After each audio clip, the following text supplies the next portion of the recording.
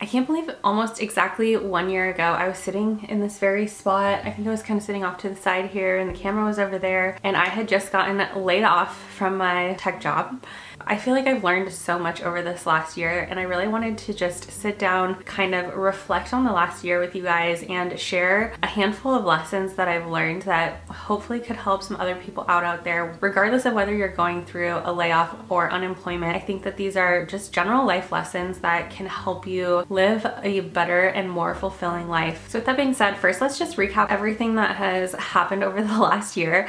So in the very beginning of January, I ended up getting laid off, like I just mentioned. I was at the tech startup for only about 6 months. Prior to that, I was at Amazon, one of the biggest tech companies in the world, and Amazon also ended up going through layoffs last year, so nothing is really safe. At the time of getting laid off, I really didn't know what I was gonna do. I was like, you know what, regardless of looking for a new job, I want to have something else that I'm working on so that if this ever were to happen again, I would have some other source of income, like something built up that I could at least have like a little bit of extra income coming in. I had a few people convince me to go ahead and start a YouTube channel, and that's kind of how I ended up here. Over this last year, I posted tons of different content, as you guys know if you've been following me for a while, but I did have a video kind of blow up, and that really helped my channel accelerate to a point where I was making pretty good income from it. I was growing at a really fast rate, and it's kind of helped me be able to really consider doing this full time. Back in about September, I would say, I actually stopped applying to jobs. I was on unemployment, state unemployment, for the first like 8 months of the year, and that significantly helped out financially. But once that was done, I decided I was gonna go ahead and really just pursue YouTube full time. So that's kind of what has led me here today, and it's wild to just think about like where I started and where I'm at today with over 12,000 subscribers,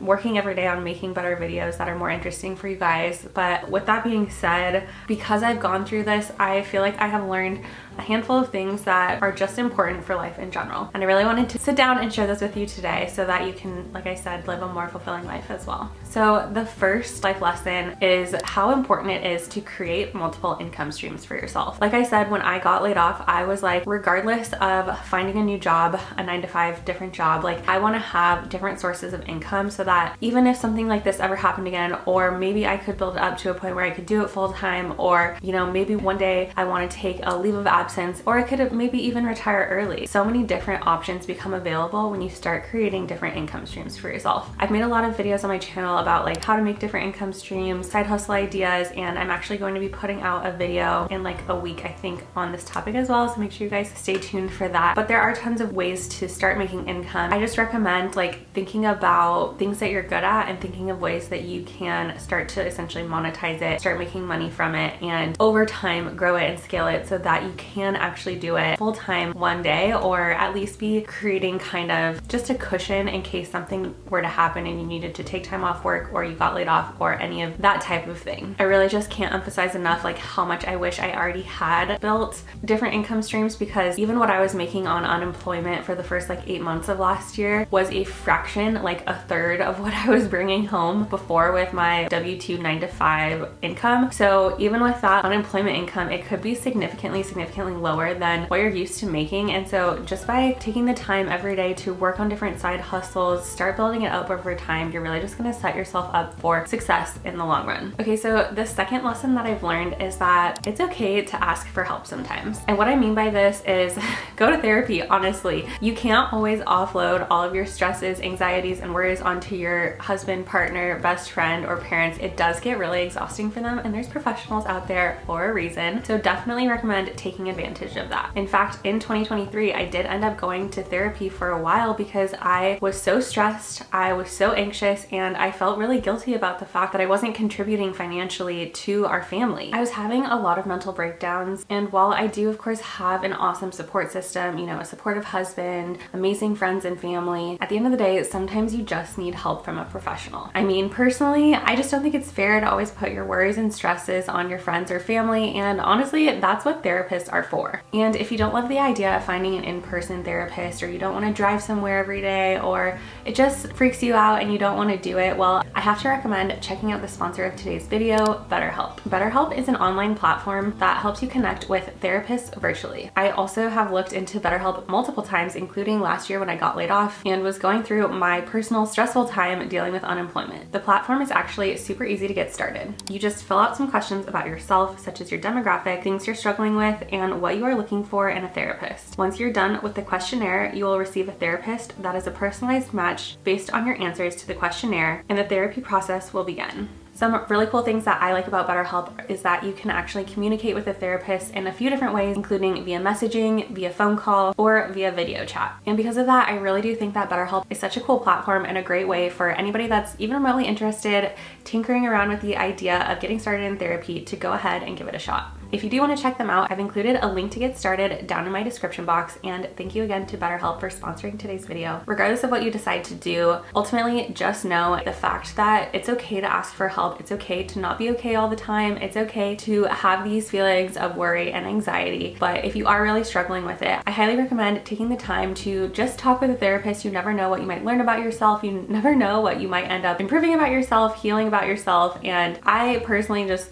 think everyone should give therapy a shot, because you never really know like how much better of a person you could be until you get the help that you might need from a professional. The next one has been so important to me after losing a job specifically, and that is the lesson that you are not defined by what you do. I think a lot of us like so strongly root our identity into our jobs, and it's like, who are you? Tell me about yourself. And the first thing that we like to default doing is saying like, oh, this is what I do for work. I don't really understand why our job, our work life has to be the first thing that we default to when it comes to like creating our own identity. I think by losing my job this year, I've really been able to lean into the fact that like I am so much more than a job. I am a creative person. I am a good friend. I am really good at listening, having unique ideas where I'm thinking outside of the box. I love traveling. I love spending time with my family. I love my pets, and soon I hope to also have being a mom as my identity. So I am so many different things, but just a small portion of it is what I do. It used to be like, oh, well, I am a brand manager. Like that's who I am. That's what I do. That's my job and that's my identity. And then when you lose your job, you lose your identity. It's so important to,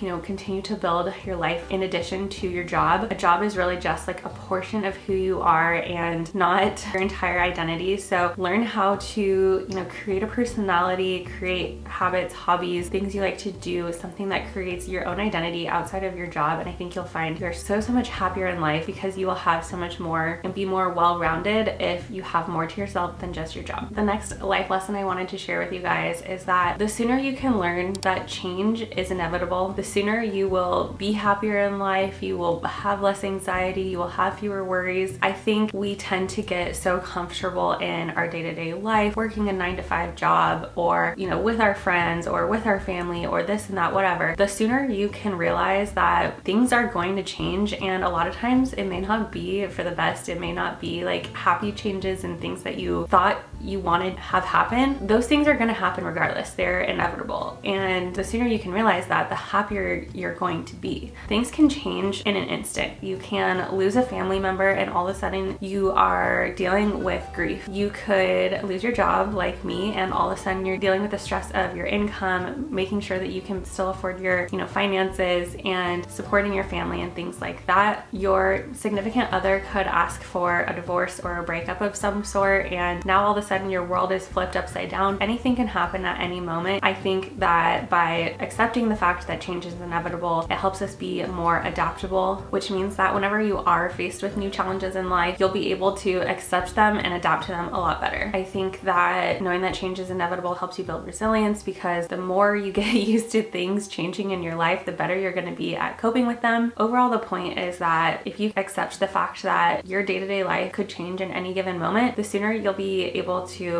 live a happier and more fulfilling life. And the last life lesson has been so important to me, I think, even now, like going through pregnancy as well. But that life lesson is that you can truly handle anything in life as long as you have supportive family and friends. I just have to say I'm like so grateful for all of the family and friends I have in my life, the people that have been there for me through losing my job, trying to figure out what I'm doing with my life, what I'm doing with my career, how I'm making money. The people that, you know, support my channel by watching every single video, liking it, leaving comments, encouraging me to keep going when I'm doubting myself, like I have been lately, and also going through like the trials and tribulations of pregnancy. Like that's been really hard, and I've had so many supportive friends who, you know, aren't pregnant, haven't been a mom before, but are still so like, I know I can't relate, but I am still here for you, like always here to listen and that type of thing. And I'm just so grateful that I have such supportive and encouraging family and friends in my life. If you don't have that, like do everything in your power to start making new friends, start building new relationships, especially deep relationships, so that you have, you know, a foundation, a core group of people that you can truly rely on when things get hard, when things get tough, and you need that support system. I just can't emphasize enough like how important it is to have a strong support system. So if you don't, and if that's something you wish that you had, do your best to try and reach out to new people, try to get to know them on a deeper level, which will in turn like hopefully help them want to get to know you on a deeper level, and do everything in your power to just like build your army, build the people around you. And that's actually something I'm really working on this year. Living here in Vegas, I feel like now that I finally am pretty settled here, I really want to focus on investing in having like a stronger like core group. I really have like one close friend here in Vegas, and I would love to have like maybe like 3 close friends here in Vegas. So I really want to invest my time in like people that are genuine, people that I feel like would be there for me if I was ever like really in a hard place. So it's just so important. I think that this year of being unemployed, laid off, like has really taught me to lean into the people that can help lift you up when you are feeling down and when you are struggling a little bit.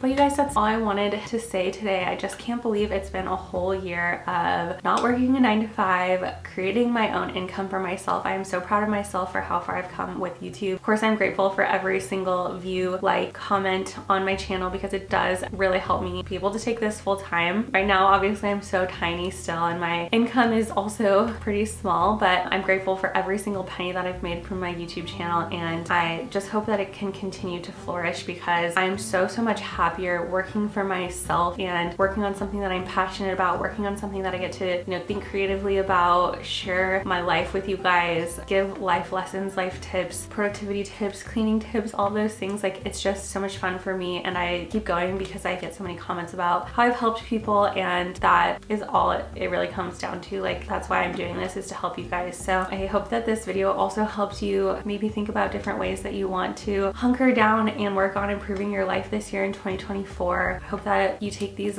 lessons to heart and maybe try and implement them into your life. And if you did find this video useful, helpful, interesting, make sure you hit that thumbs up button. And if you're new here, I'd love for you to stick around. But that is it, you guys. Thank you so much for watching. Happy January, happy 2024. I'm so excited for this year and to see kind of where my channel goes this year. But that is it, and I will catch up with you next time.